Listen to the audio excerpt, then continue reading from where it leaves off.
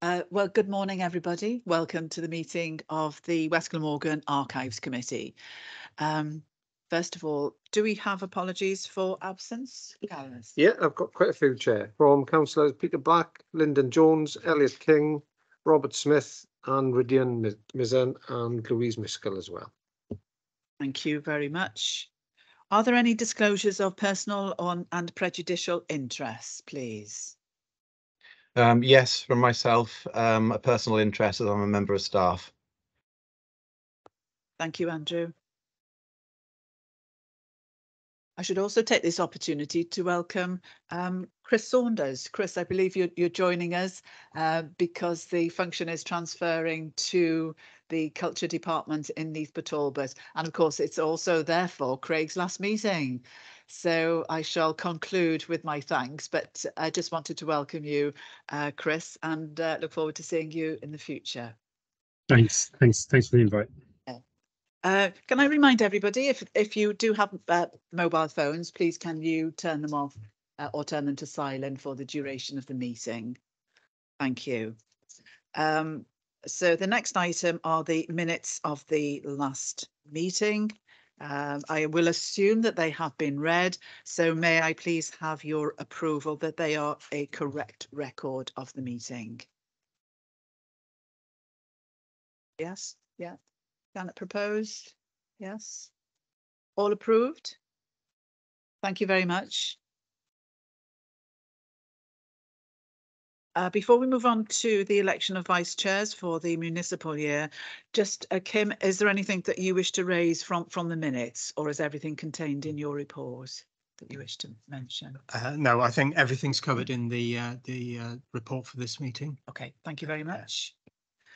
So our next item, excuse me, is to elect the vice chairs for the municipal year. Gareth, do we have any nominations for that? No nominations. Customer practice for the new members is that we have one from Swansea and one from Neath Talbot, and they chair then when the Lord Lieutenant isn't present. Right. So if I can have a nomination from Swansea. I know we only have one Swansea member here.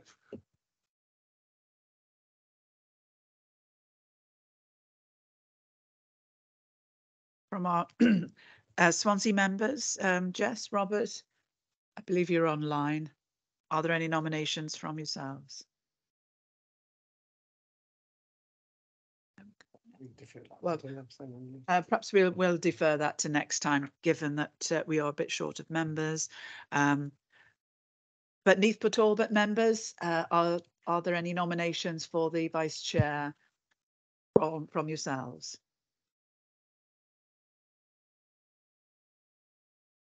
No nominations? Well, Craig?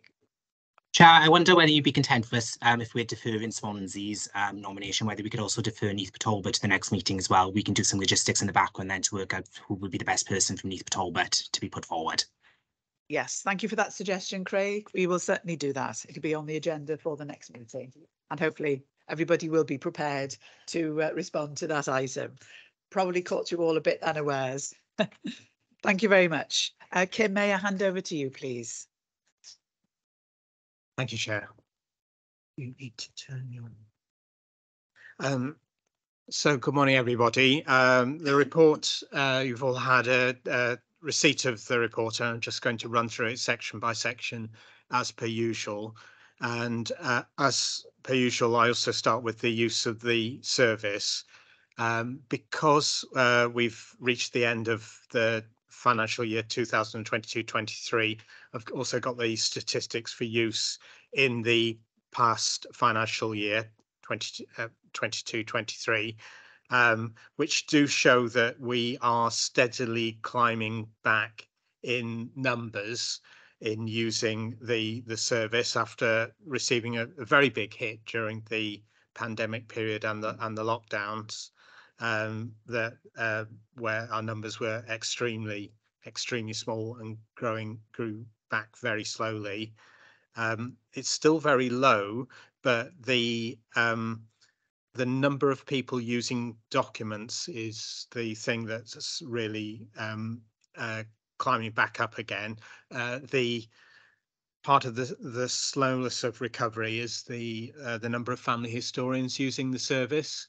And what I think anecdotally, and I share this with colleagues across Wales and further afield, that many family historians have learned how to research family history without using archives nowadays. So they can subscribe online, and a lot of people took out subscriptions during lockdown to the well-known websites, Ancestry being the most common of them, and they just haven't come back to use the service. So if you were to visit the archives in Swansea Civic Centre today, you probably find there's maybe an empty family history centre, but a relatively busy archive search room. Things will change shortly, and it's probably because I don't think I have included it in the report, but the Wales Broadcast Archive is due to open in the Swansea search room on July the 11th, so just under a month away. We don't know how popular it will be. However, I can report that the main broadcast archive access to that is in the National Library of Wales in Aberystwyth, and what essentially we're doing is opening a very small branch of the National Library in our Swansea search room, and it has proved extremely popular. We don't know how popular it'll be in Swansea, but the figures for use of the Wales Broadcast Archive in the National Library, I was at a meeting this week, and apparently half the users at the National Library of Wales in Aberystwyth were coming to use the Wales Broadcast Archive. They have put on a very big lounge for it, so you can access it in various ways, but you can sort of lounge around on a sofa and watch old television programs and so on, or you can sit at a research desk and look at it on a PC screen or whatever. But it's quite encouraging. It shows that there is a demand for this, or an interest in this type of archive, which is slightly unconventional. It's obviously only going to be in the archives in the Family History Centre in Swansea Civic Centre for as long as we are in there, and then when it transfers to the Astorva, the former British Home Stores thing, it there won't be space for it to fit in the search room. However, I do hope that the thing will transfer over there as well, because, well, this is almost like a test period for us to see how popular it is. But my instinct is that this could be a very popular way for people to encounter a different type of archive. And there's a lot of interest in people watching old TV programs, and the reason they're not being streamed on and not available on the internet, unless they've been posted illegally on YouTube, which a lot of old TV is, but is because of rights issues with regard to the thing. So the National Library has the rights for these programs, and that's why we've had to create a legal agreement that the National Library of Wales has taken out a rental of a nominal square metre of our archive public area, and so the programs are being screened on National Library territory, which agrees with the rights agreement for viewing the programs. So I know that I sent an invitation to the members of the committee to come and have a look at the Wales Broadcast Archive after this meeting, and I know that nobody's able to take up that offer, but perhaps we can arrange a special meeting for people to come in at a later stage once it opens. I'm not quite sure about whether there'll be an opening ceremony on July the 11th. I know it's coming up very soon, but I haven't been told by the National Library whether they're going to do anything formal. So either on that date or shortly thereafter, if members would like to come over and have a look at the thing. And if it's not convenient for one date, we can maybe do a series of dates for members. I'll take any questions on section 1 about use of the service. I know I've skipped some sections there where we look at the analysis of the where our users are coming from. So 42% of our users coming from Swansea, 16 from Neath Talbot, 19% from the rest of Wales, 20% of our users come from England to use the service, and 3% from overseas, which is an interesting statistic in its own right. Any questions for Kim?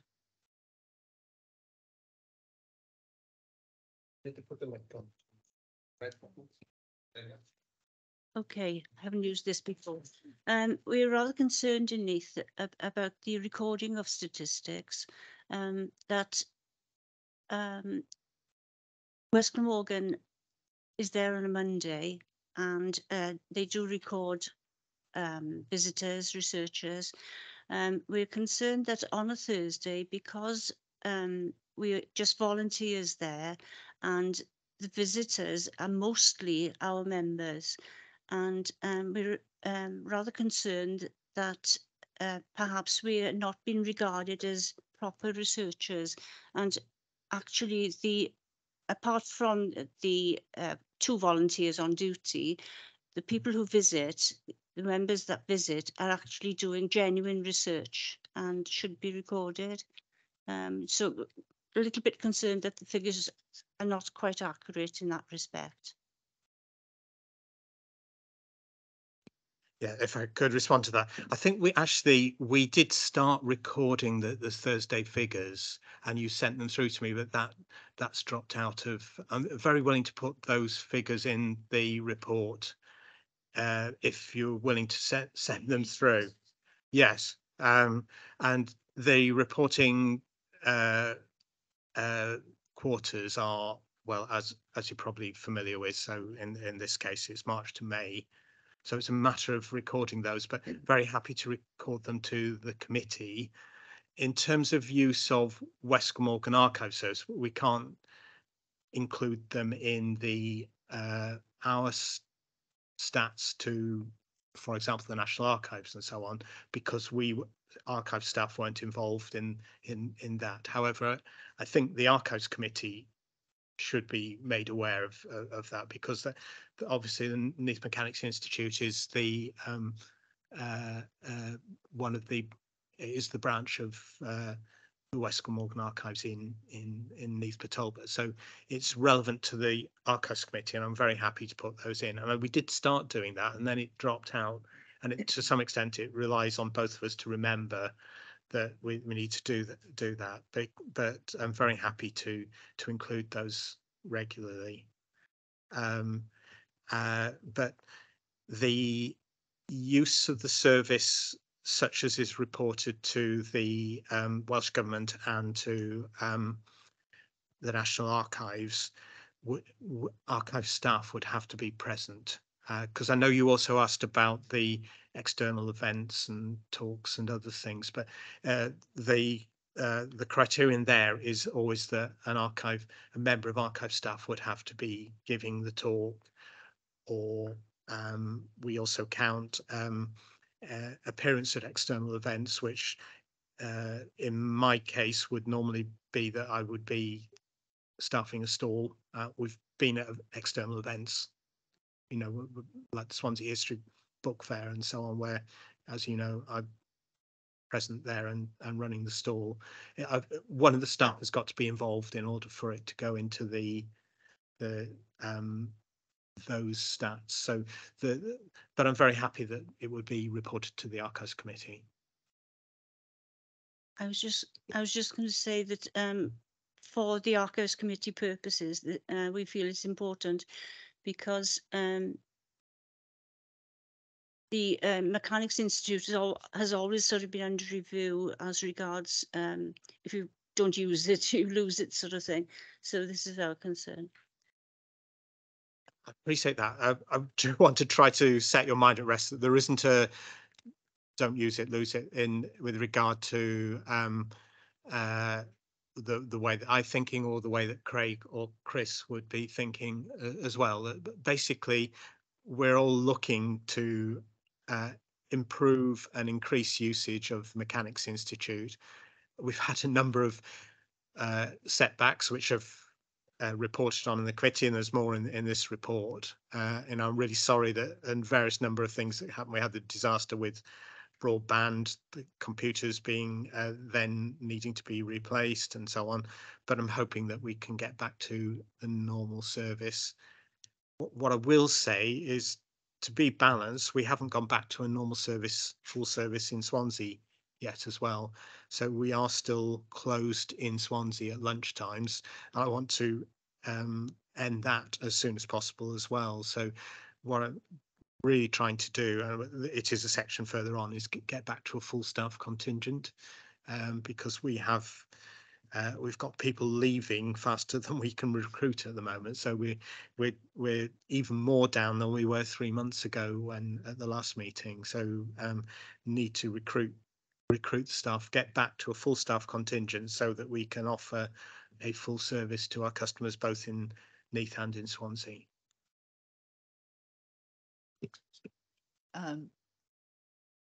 Sorry, Wayne, did you say? Yes, Wayne, you have your hand up. Thank you, Chair. It's a question to Kim, really. Concern about people using the internet for ancestral research, Kim. How do our fees compare to what people pay online? And is the depth of research of equal quality? Thank you. Yes, that's a really good question. So we provide free access to the family history websites in the Family History Centre and in Neath as well. What's happened, I think, is that more people have decided that it's worth the money to take out their own subscription. I think that happened during the lockdowns when we were closed to the public, so people wanted things to do, while they were confined to home, and so they took out subscriptions whereas previously they might have thought, I'll just nip out. It's not just the archives, I should say, that every local library in Wales has free access to family history resources. So and a number of museums as well. I'm not sure that any of the local museums do, but the offer is courtesy of Welsh Government, and it applies to libraries, archives and museums. And of course, libraries are community libraries are a very important. It's an important offer of community libraries as well. And I think it's fair to say that the more and more people have actually decided to purchase their own subscription simply for the convenience of working from home. And I think that having libraries and archives and museums closed stimulated a lot of people to start paying. Your second part of the question about the quality of research. We used to have a member of staff who had a very high knowledge of family history, and unfortunately she left during the while we were closed to the public to go and work for the NHS, and while the other staff are very familiar with family history, I think it often requires somebody that's really keen on family history to enthuse people. I think we have been set back a lot by the last couple of years, and I'm hoping that we can get back to that situation, certainly with regard to Neath.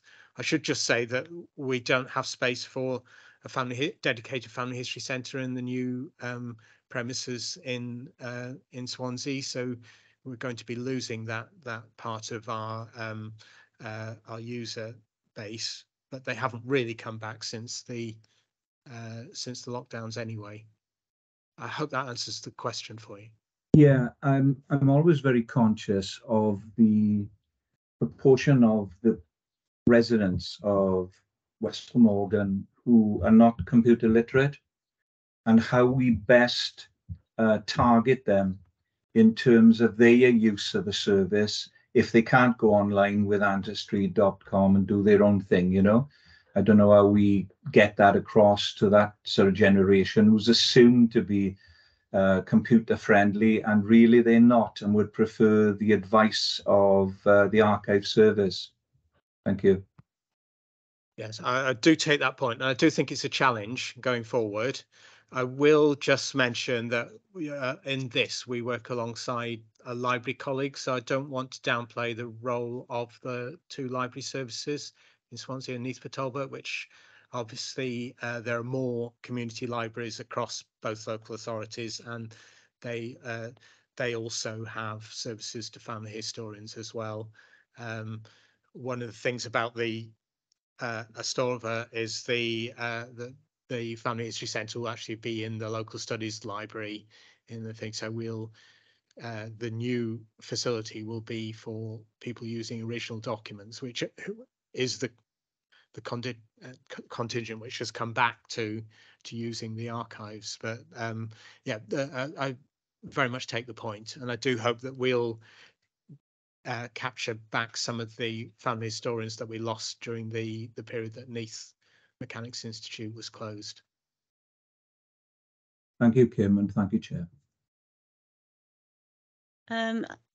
Just following on from what Wayne said, we are concerned in Neath that we have lost the hardcore of family historians. You could virtually tell who would be coming in on a Thursday because they were regular, they were every week. And we are concerned now that they have deviated to the library where they've got 16 brand new computers. And will they come back to us? It's going to be a problem, I think, to sort of encourage people to come back. Because at the moment, as you know, we haven't got computers up and running, so we've got nothing to offer them at all. Yes, we got 2 computers up and running, and we've got new computers that will shortly be with us. I've got a message from Neath Talbot IT saying that the computers should be with them shortly, and they will test them and then install them shortly. So I do hope I can report better news at the next meeting, which of course will be in, it won't be in Neath, it'll be in Port Talbot, won't it? It's normally because it's Neath Fair, isn't it? Yes, yeah. Hopefully there'll be better news at the next meeting about that. I'm pleased that we've got broadband up and running at least anyway, which has been a nightmare to work to get that up and running again. So we are getting there slowly, and we have a conversation after the meeting about staffing and so on. Was there a reason why the 4 was there a reason why the 4 computers have been disconnected? I mean, they're functional, they are operational, but they've been disconnected. You know, they could have been supplying service, an interim service then until the new ones are. So I think Andrew's on the call. I can't quite remember what was wrong with the computers. Yes, they were disconnected at the on the advice of Neath Talbot IT. They haven't been updated since before COVID, and they're running a platform that's no longer supported. So basically, there's no protection against viruses and so on. And we figure that as well, they were saying that as it's something that's provided to the public, it ought to be secure as a matter of urgency. So that was why they were disconnected.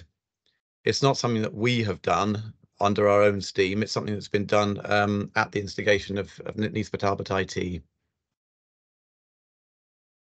Thanks, Andrew. I'd forgotten. If I might add, in the meantime, and this is something that we have we've set up in order to provide a secure, safe service to any family historians who do come in. archive staff will do the work for the members of the public, provide them with printouts and so on, using our own laptops. So it's not as though no service is providable. It is providable. Thanks, Andrew. Sorry, I'd forgotten, Jan, about the reason about the computers. If I could move on to the following sections. Regarding outreach and educational activity, there's a list in section 2 about the schools and groups that we've engaged with. I will just mention the Archives annual report, and there is a link there in the text to the annual report. So it's now available online, and it includes a number of local history articles. It's always an interesting read for the local history articles, if not for the for my description of the year's activities. But it's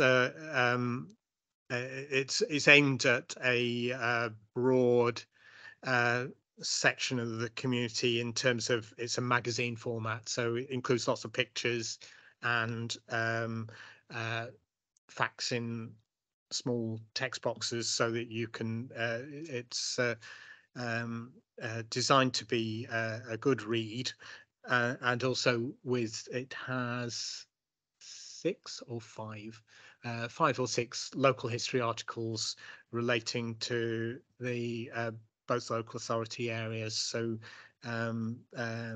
written by archive staff, and then we've got one guest author this year from, as I mentioned in the report there, Catherine Stevens from Women's Archive Wales, looking at the memorial of from the women of Wales to the women of the United States, petitioning them for the USA to join the League of Nations, and that petition is 100 years old. It's come back to Wales this summer, to the National Library of Wales, and it's going to be digitised and made available digitally, and they are calling for volunteers to help digitise the names. I've forgotten the percentage of women of Wales who signed it, but it is a huge social historical document, as well as something that would be of interest to family historians, because a high proportion of the women of Wales actually did sign it, and so maybe some of our ancestors are mentioned in there.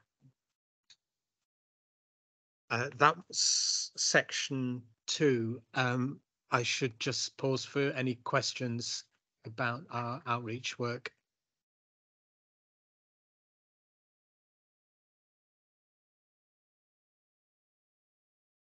In which case, I'll go on to the city centre hub, or as we're now learning to call it, a store, the store. The work is still at the same stage as it was at the last meeting, which is REBA stage 4. So construction is still yet to start, and there is some quite significant work that's being undergone with the design of the archives area.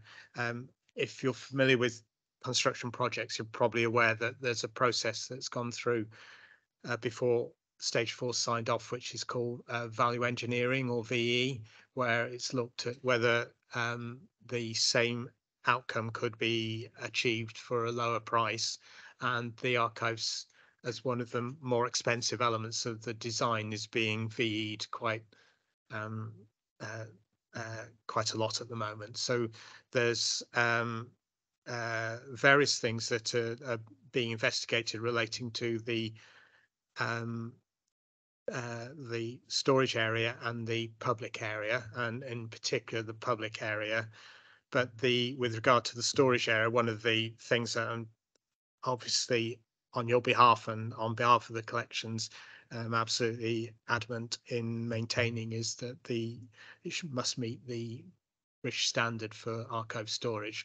It's a slightly perilous time for any project when you go through value engineering, because basically it's, can we cut costs, can we cut costs, can we cut costs? So what is really important is that the archive storage area must still meet the British standard for archival storage. So there have been one or two issues where it was said that's going too far, and you know, that won't work.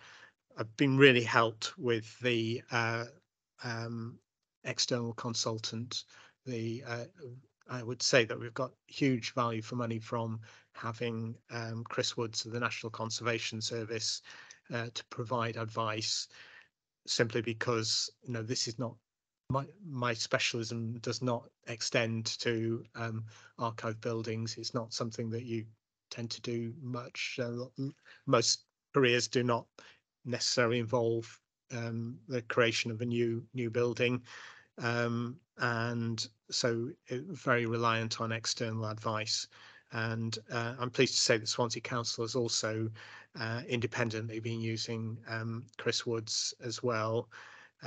He is the acknowledged expert on the archival buildings, so the key thing is to make sure that it works.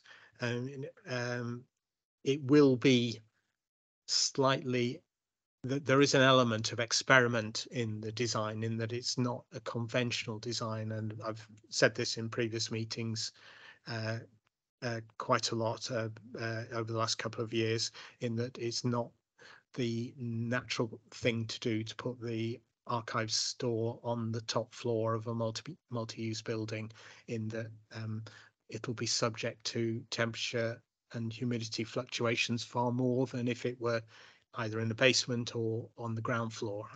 I think most people have a concept of archives somehow being linked to basements, and there's a natural thing there, in that there is a lot of temperature, inertia, stability in basement areas, in that the solid concrete block of the floor provides an element of insulation, but also temperature stability. So when you put the archive store 2 floors up in a multi-use building, it's not, there's going to have to be a lot of work to make sure that it does maintain that temperature and environmental stability, humidity stability.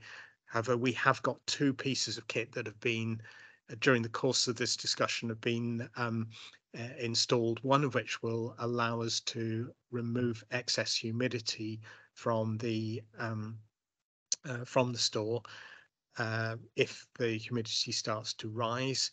And we've also got a automatic cooling system for the cavity skin. I think probably the easiest thing might be next meeting, if we've got the final plans, is I can actually put them up on screen and I can talk you through that. It's a bit difficult without having a plan to show you, but hopefully they will be finalized by then. Hopefully construction will have started, and I can talk through the final design at that point.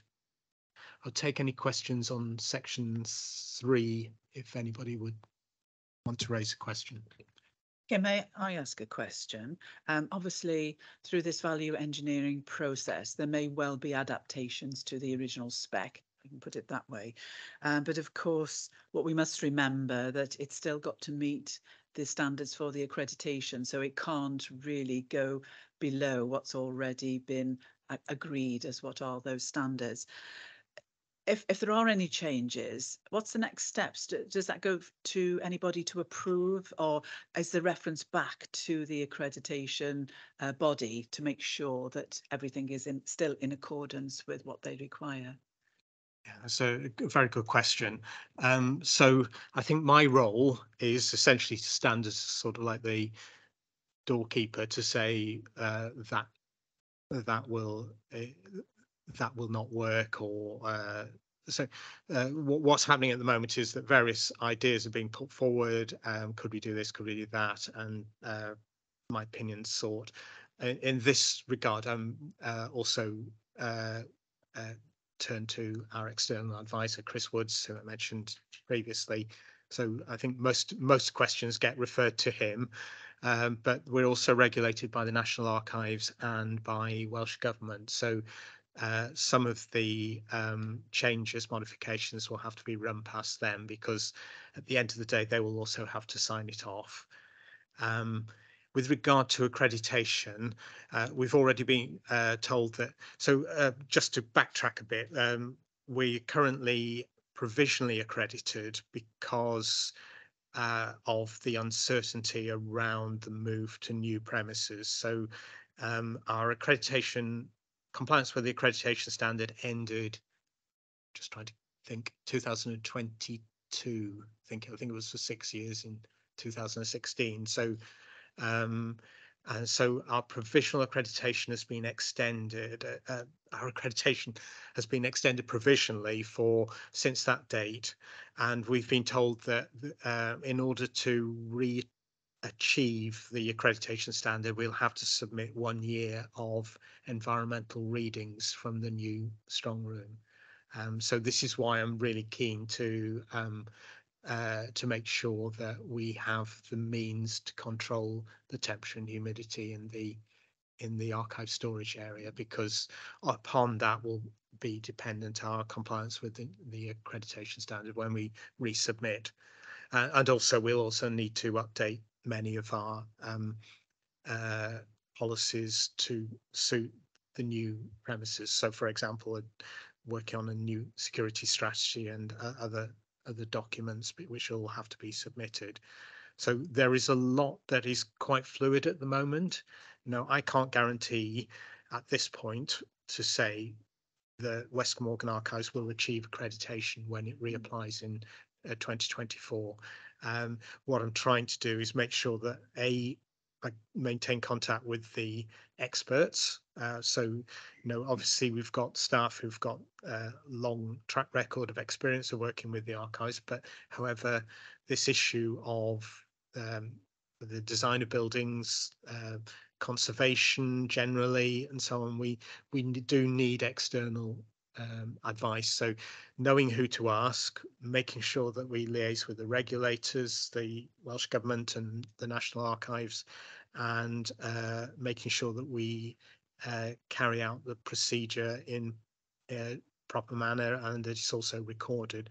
All those things matter. And I can't say 100% to you all today, well, we will achieve the accreditation standard. It's obviously something that we aim to do, but we're just going through a process. So and then it will be up to the panel to decide whether it meets the standard. Probably not worth labouring the point too much, but the element of the design which is experimental, it puts an element of risk around that. We just hope that this works, and we taking the best advice that the temperature and humidity will remain stable, but it's not a conventional place to put an archive storage area on the top floor of a multi-use building. Thank you. Any other questions for Kim?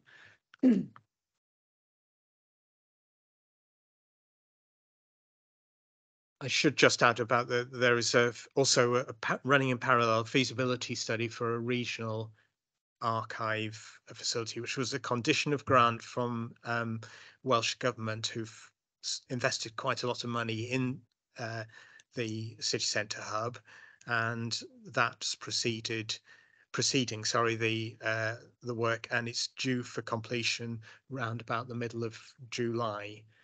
So that will be available at some point in the next month. So that is a study that's taking place in conjunction with the Richard Burton Archives and South Wales Miners Library from Swansea University, and also from University of Wales Trinity St David, who have their own archives which are not publicly available, and also a small charity called Jazz Heritage Wales, which is also part of the scheme. And that work will result in a report which I hope will be able to be shared with members of the committee in due course. I will move on if that's okay, if there are no questions to be taken.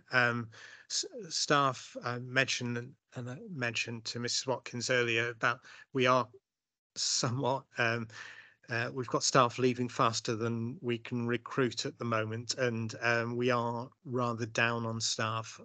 What I'm hoping by the next meeting that we'll have our full staff contingent and we'll have moved back to our proper pre-COVID opening hours. But it's the key thing about not being able to go back to our opening hours is the shortage of staff, not any other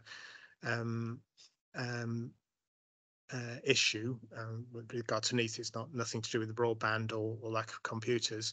It's simply that we haven't we are carrying several vacancies, and we were always quite hard pushed to maintain our opening hours even with a full contingent of staff.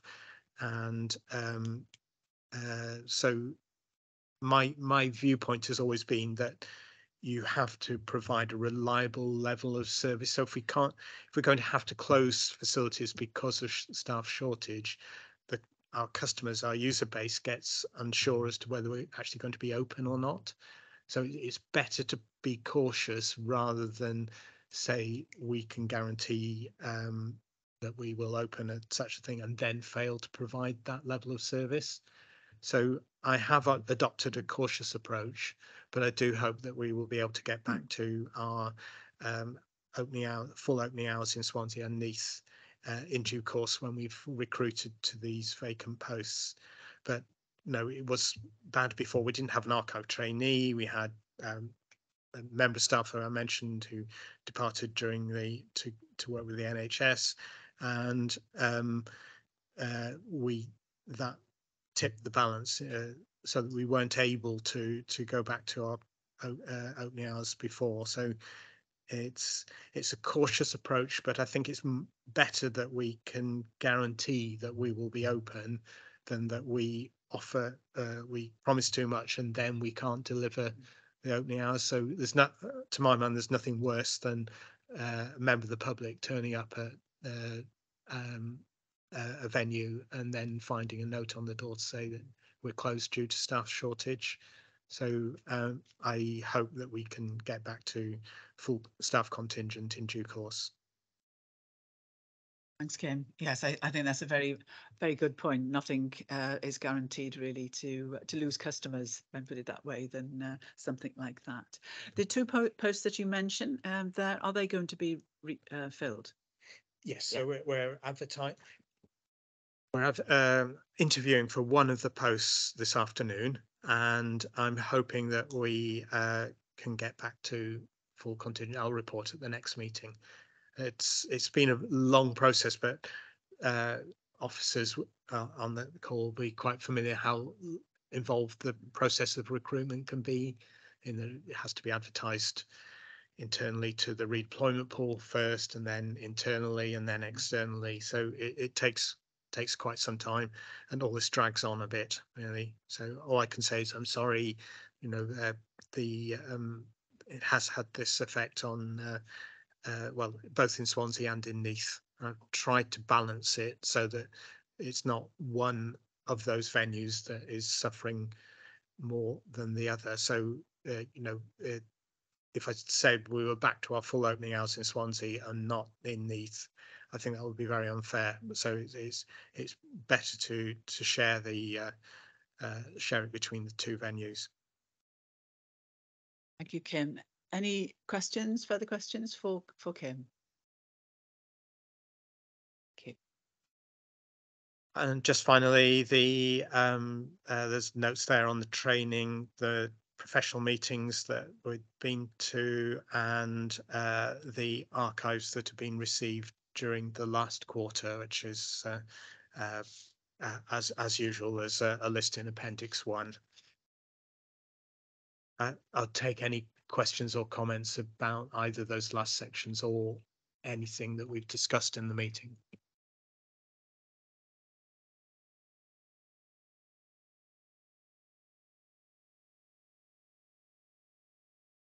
No further questions from anybody? No, or observations, comments? Okay, thank you very much. Well, thank you very much indeed, Kim. The usual very eclectic and interesting collection of accessions. It's always intriguing to read through them to see who's deposited what. In some cases, it's not known, but a very interesting collection. Thank you very much indeed, Kim. Some interesting points have come out of the meeting.